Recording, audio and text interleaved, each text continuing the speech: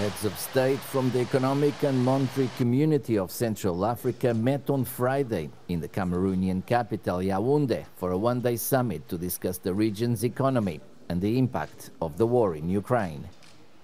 In a final statement, the heads of state welcomed the exceptional economic measures undertaken. We are fully satisfied because the objectives sought have been achieved by our heads of state, and I believe that the best is yet to come in terms of sub-regional integration.